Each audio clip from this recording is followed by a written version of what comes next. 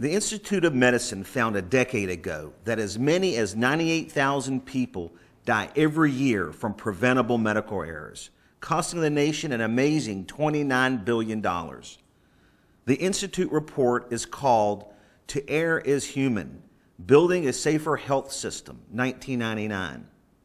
The authors of that report found that medical errors are the nation's sixth leading cause of death, killing more people annually than automobiles or guns. In spite of all these devastating injuries and deaths caused by medical malpractice, these cases are not easily won.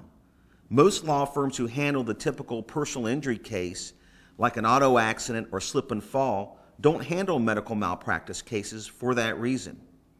Not only are they difficult to win, they are very expensive to handle, and unless you have the financial resources to stay in the fight, you will not prevail. These cases are defended to the bitter end.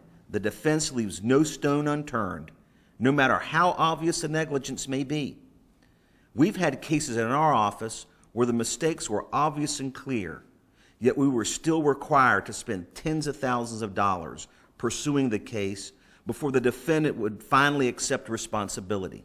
Let me give you some data about how difficult these cases are. The latest statistics show that according to government data, medical malpractice is the second toughest type of case for plaintiffs to win at trial. The defendant doctors prevail in 60% of the verdicts. According to a 2006 Harvard School of Public Health report, 61% of medical malpractice suits are settled out of the courtroom.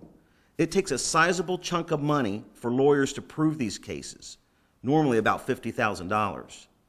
In spite of these statistics and the limitations on damages that have recently been imposed, we at Farah Farah will not stop fighting for the victims of malpractice. We want to make sure that consumers' lives and safety are protected and improved.